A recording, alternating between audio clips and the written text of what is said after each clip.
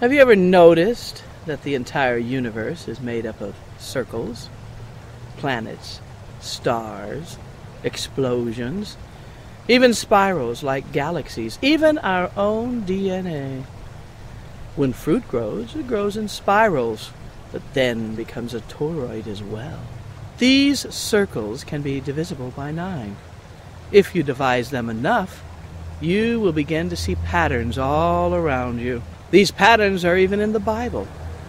The prophets use numbers to communicate rather than words, because unlike words, which can be distrusted and disbelieved, numbers never lie.